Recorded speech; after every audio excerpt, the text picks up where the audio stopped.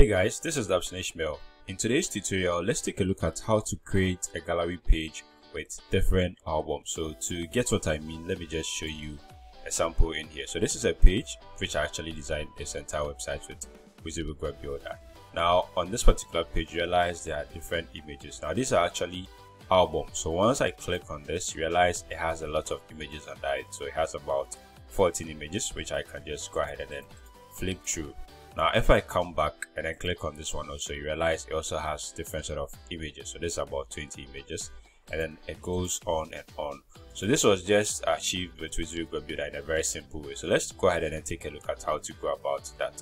So I'm going to go ahead to launch my WYSIWYG Web Builder, and then I'm going to use a tool in here, which is the slideshow. And under normal circumstance, you probably may want to use the gallery, photo gallery, which is just going to give you one particular object with a lot of image. But in this case, I just want to use the slideshow object. So once I click on this, I'm going to draw in here. It's going to give me a pop-up for me to select the images that I want to use. So I'm going to go ahead to, let me just specify this. Under normal circumstance, this is going to be a slideshow. I could add more images here, and then let me just come back and add more images. So maybe I can just add this one. Let me see if I can add any more images from here.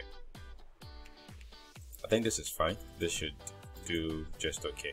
So let me just add these ones and click on OK.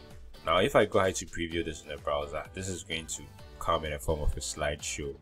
I should be able to change this to meet what I want to. As you can see, it is changing here as a slideshow. Let me just come back, double click on this, and what I'm going to do next is come to the options section, and then the type, I'm going to click on the drop down arrow here and select gallery, and that's lightbox gallery. So once I select this, you realize it's giving me the option of the kind of lightbox I want to use. I'm going to change this to pretty photo, and I'm going to just click on OK.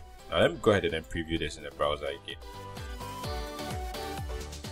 So as you can see, I have just a single image in here. Now when I click on this, realize it shows that I have 6 images, and then I can go ahead and then flip through the other images. Now what I seem to like about this particular option is that this particular gallery, lightbox gallery, is responsive. So in case I'm working on a mobile device, it shows very well, and I get to even extend the image to see everything. So that is basically how to go about creating that is a gallery page with an album, but that's different albums. You can also go ahead to style this a bit.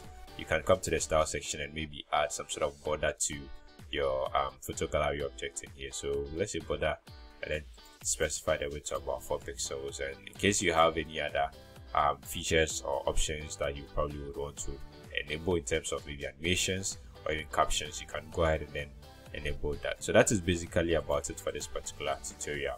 In case you are new, kindly go ahead and then hit on that subscribe button, and then don't forget to hit on the bell as well, so that anytime there's a new video, you get to see it. Once again, my name is Ishmael. Thank you very much for watching. Bye for now.